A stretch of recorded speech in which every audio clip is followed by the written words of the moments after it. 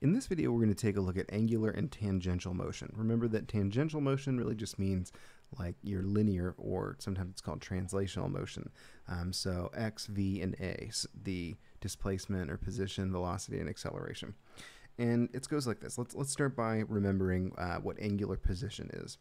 If you have a circle with some radius r, and then I'm gonna draw this terrible circle. So if you have some weird looking circle with a radius r, and you travel that exact length, the radius, around the circumference, which we'll call that an arc length of s, then we can say that your angular position is 1 radian. Because basically, when we want to try and define your position of an angle in terms of the radius, you take however far you've gone along the circumference, and then you divide it up into radiuses. So mathematically, we just say your angle theta is equal to s, the circumference that you traveled, or your arc length that you traveled, and then divide it up into radiuses, r. Okay, so this means effectively that if you want to find your linear distance, which is really what, oh, there should be an N there. Wow, really what the arc length is. If you want to find your linear distance, then you just need to take your angular position and multiply it by r. So that is how you can find how far forward an object has gone. Hopefully you did that in like a pre-calc or some sort of math, I don't know, 17 or 8, 2, 3, whatever class that you did. Pretty simple. We'll do an example of it together. Where things are maybe a bit new is linear velocity and linear acceleration. You can find these things the exact same way. To find the linear velocity, you take your angular velocity, which we use omega to say, and multiply that by the radius. To find your linear acceleration, you would take alpha, your angular acceleration, and multiply it by the radius. This becomes an incredibly important key, or like legend, that you can use to translate angular and linear motions into one another. Let's do 2 examples. Your bike tire has a radius of 28 centimeters. Starting from rest, you speed up for 8 seconds. At this moment, your bike tire is rotating 2 times per second. How far did you travel? Okay, so first I'm going to set this problem up by thinking about the bike tire and how, if you can hear my son in the background, he's having a great time. And the bike tire is going to travel a linear distance forward, and basically that linear distance you can think of as the arc length, or x, because when you take that arc length and kind of lay it out along the path, you'll get that straight line distance that you've traveled. So we want to find s, the arc length, because that's effectively our linear distance traveled. To do that, we are going to need to know the angular position and the radius. So the radius isn't 28 centimeters, it's half of that, which would be 15 plus 4 is 19 centimeters, or 0.19 meters.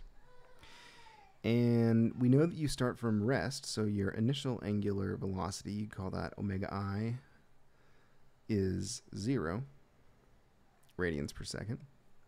And your final is 2 times per second. So I'm going to write it like this: 2 revolutions per 1 second, because it means you're rotating 2 times. We have to, of course, get that to radians per second. So to do that, I'm going to put 1 revolution on bottom, 2 pi radians on top. Maybe you can do this in your head. And this tells me that I'm going to have 4 pi radians per second as my final angular velocity. Okay, so we want to figure out s, how far that you've traveled, and I know that the time it takes is 8 seconds. Now that I have all this information laid out, remember what I want to find is s, the linear distance traveled, but first I have to figure out the the change of angle theta. how far you've rotated in order to get that. I don't have too much information here, but if you remember sort of a secret equation, you always know that the change in the angular velocity, which in this case we can really just think of this as delta theta if you want, is the average angular velocity with time. And the average angular velocity would be those two velocities added together and then divided by 2. This is sort of like a secret or less used motion equation. Okay, so I would take 4 pi radians per second. The initial is 0, so I would add nothing to that, and then multiply that all by 8 seconds, which is going to give me half of 4 pi is 2 pi, and then times 8 is 16 pi, so 16 pi radians. And you can leave it in 16 pi radians if you want. You can also get a number. 16 pi radians will give us a number at some point. But we are going to use it to find the arc length, S, which is going to be our change of theta, delta theta, times r, which, again, delta theta and theta are somewhat interchangeable because you're just saying that theta is the change of your angle. So 16 pi radians times the radius of 0.19 meters, and that is going to give you 9.55, we'll say 9.6 meters. So that's how far you've traveled in that 8 seconds. Let's do one more problem.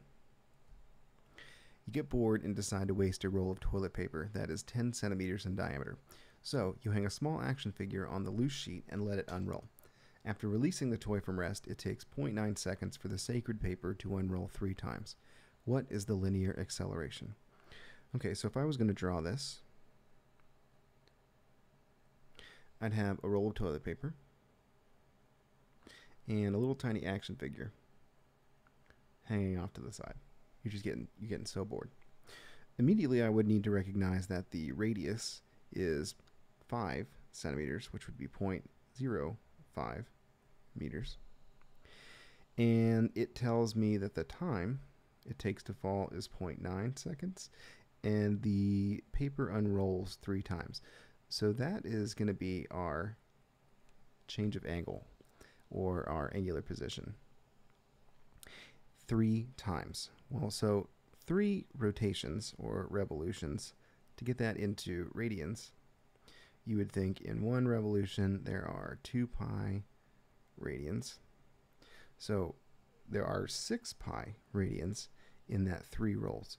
I'm going to erase this and just write that 6 pi radians. Great 6. Okay, so that's my change of angle. Now, ultimately, I want to find the linear acceleration. But remember, the linear acceleration can be found with the angular acceleration and the radius. I know what the radius is, so what I'm going to do is I'm going to look to see if I can find the angular acceleration in an angular motion equation, and then use that to get my linear acceleration by multiplying it by 0.05. I'm given time, I'm given the angular position theta, and I'm also given the fact that it starts from rest, which would tell me the initial angular velocity is 0. All right, then to find the angular acceleration, I would use the equation with theta, alpha, and omega naught. Again, remember that we can say delta theta is effectively theta as long as our initial angular position is 0. Okay, the initial angular velocity is 0, so that whole term disappears. And now to find angular acceleration, fishy, I would multiply both sides by 2. Sorry, get rid of that plus sign. And then divide both sides by t squared.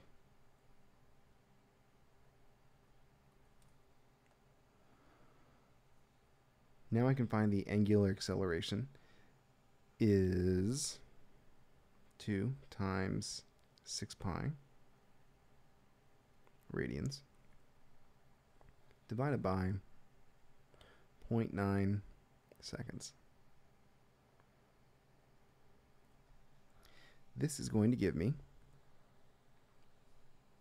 oh wait, I almost made a huge mistake, 0.9 seconds squared. This is going to give me 46.5 radians per second squared. Now to find the linear acceleration, I simply take that angular acceleration and multiply it by the radius. So 46.5 radians per second squared times 0.05 meters, which gives me 2.325 meters per second squared. Now you have found the linear acceleration. Congratulations. This video is done.